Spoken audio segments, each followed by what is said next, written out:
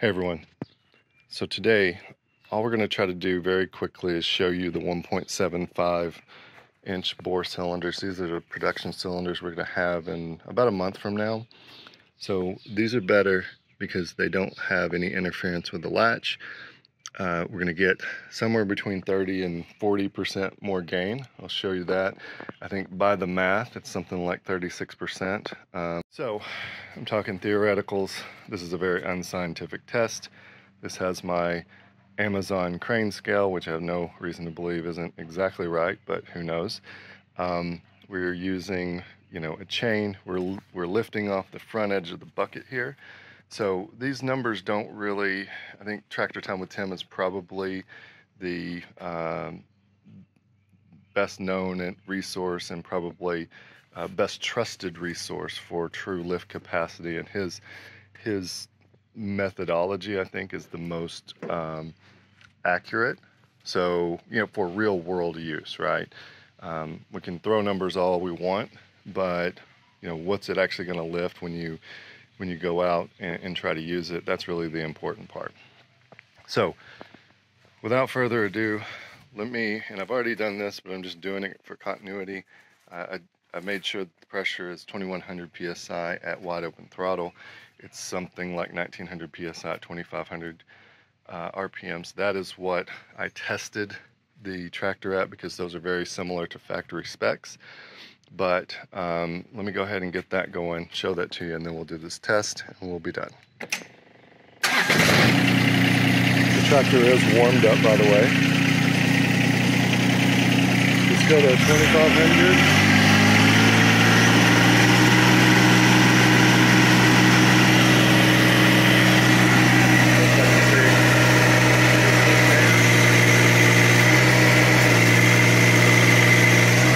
About 2,000.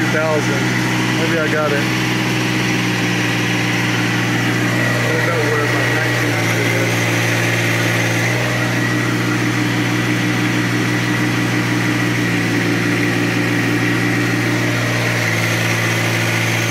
That's pretty close.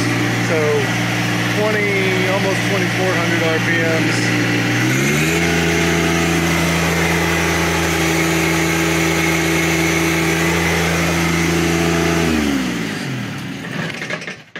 So just briefly, and full disclosure, I did change the pump back to the extreme capacity pump. Looks like I was using a prototype pump, so who knows, there's nuances there. But with the prototype pump, I think we were getting more of a 1900-ish at around 2500 RPMs. I'll back this down just to try to make it apples to apples. I will comment again, this is not scientific at all. So let me get this. And just one other thing, because of height does make a difference. What I did is I went back, because with the previous test I was able to change the cylinders right here and do the test without really moving the tractor. I should have done some measurements. Of course I didn't, but what I did is I went back and looked at the video and counted the number of links between the bucket and the crane scale, and that's what is my somewhat scientific, make sure it's the same height roughly. So and not going to use my GoPro and have side by side. We're going to make this as quick and easy as possible. Good. Set up here.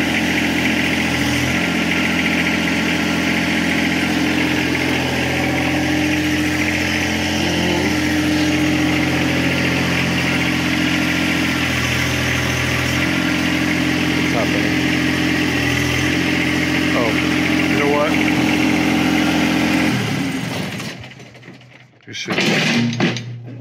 You should always remove your pressure gauge if you want to lift something. Hang on. All right, pressure gauge removed. See if we can actually lift now.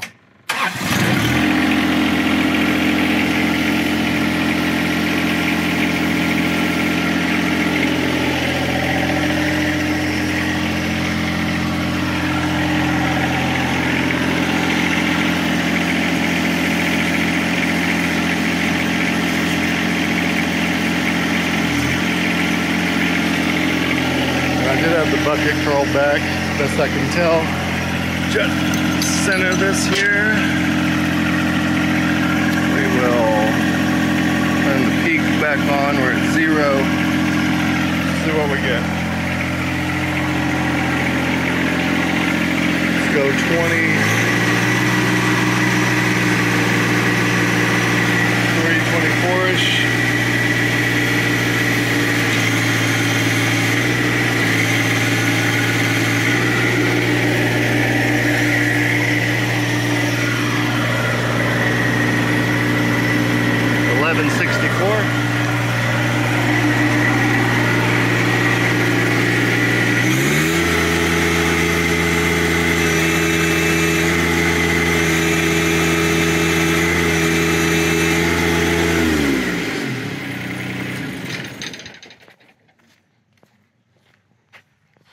Looks pretty centered.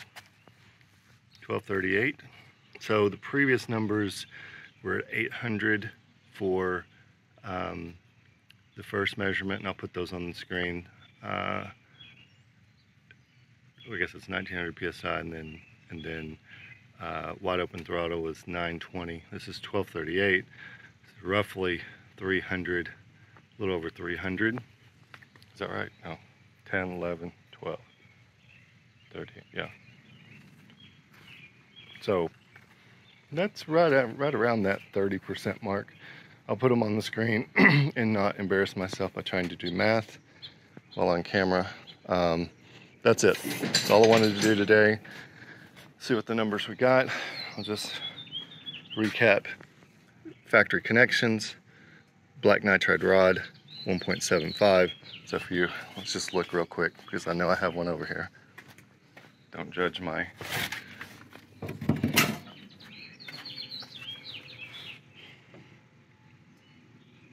I don't know if you can tell the difference. Quite a bit of difference, size-wise. But hope that's interesting. Questions, comments, leave them below. And again, that's at 2100 psi. Actually, should I do a couple more? This is what happens. I tell you that I'm going to do a short video. It's never short. I think we have to see what 2500 and maybe even more will do. Let me see what I can do here. Took the tire off. We're going to go, and to stay in the vein of not scientific, I'm just going to do this 2500 RPM. So I'm going to adjust the pressure, 2500 psi. This is what I recommend because the backhoe, if you have it, is set to 2500 psi for the pressure relief valves here.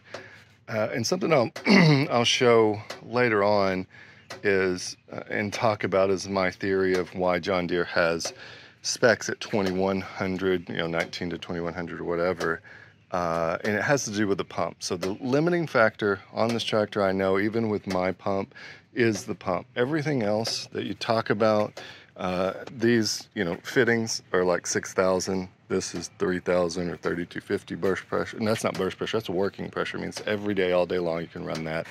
Any of these lines, hard lines, like here, one of these is over 3,000. That's working pressure. Burst pressure is usually 4 times that. So, but I'll talk about and I'll show you why my pump actually has a working pressure of about 2,100 with a max pressure of about 2,800. So again, my theory, but we'll go through that in just a bit. So let's see what this does though. And I'm not even going to put the tire on because we're going to do 20, or we'll do 3,000 next. So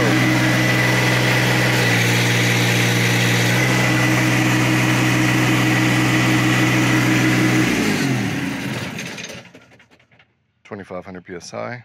Let's put the loader back on and see what it does. Here we go.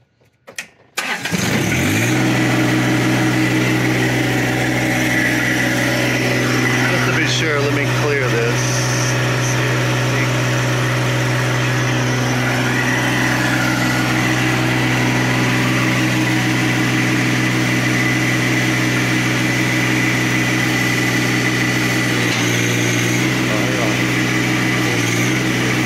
Back. hard to tell if that's harder because I don't have a tire over here, but it is lifting the back off the ground over there. I've got the outrigger down. Let's see what we got. Ooh, 1606 at 2500. So, you know, at all the way out here, you know, not at the pin, 1600 out here, that's probably going to be most of what somebody wants to lift. Squat on the tires there. All right, let's do this one more time for 3,000, just for fun. We'll see what happens. All right, last one, 3,000.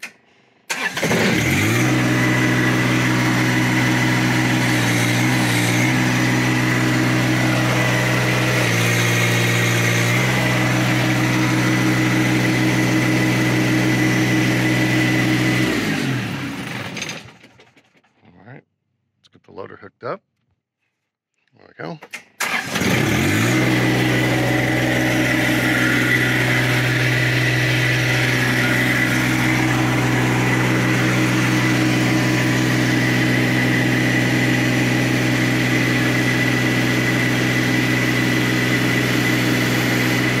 Make sure I've got it held back.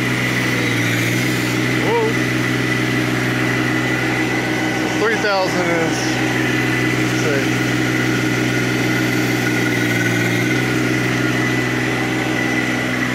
probably going to be unscientific because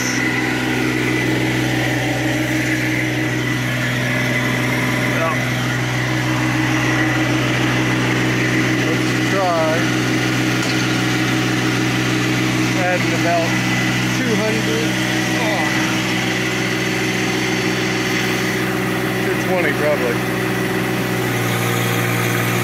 Ooh, even with 220.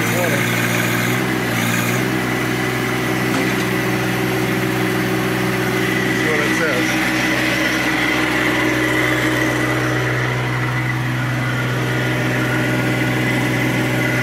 $18.70.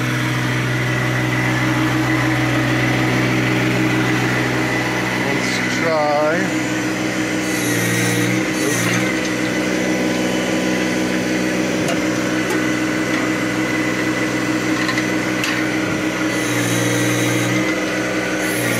Some counterweight.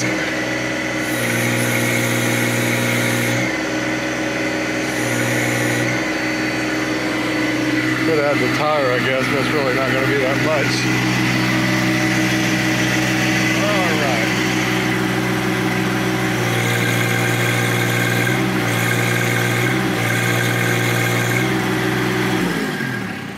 I would say that's, ooh.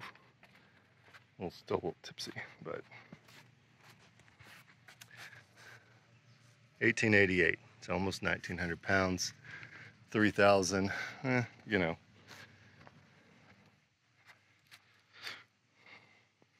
Probably nobody wanting to lift something. Now, keep in mind, that's 1,900 pounds here. You're probably going to be able to get close to a ton off the ground. Just off the ground at least. Do you want to do that? That is up to you, but I like to have the ability to do that, me personally, on occasion, if necessary. So that's it. That's 3,000 PSI with 1.75 inch bore. That's going to be more than can hold the tail end of the ground, and that's really at static. You know, you may see people, or you may have done this for yourself, be driving around and you get the back end off the ground depending on how much ballast you have. You know, if you push into something and then you back out, a lot of times your back tires come off the ground, but generally this tractor won't lift the back end off the ground just in a static lift. And so at 3,000 PSI, it appears it will do that. Can't say I recommend it, but now you kind of know where it stands. Almost 1,900 pounds at, that's probably 24 inches off the ground, and at least probably 24 inches in front of the pin. So that's more than probably anybody would want to do, much more than just scoot around with this tractor, because you will you will have a very high level of pucker factor most likely. So that's it. Hope this was interesting. It didn't turn out to be quick. Surprise, surprise. But hope it is interesting. Questions, leave them below. And more videos to come here shortly. Thanks for watching.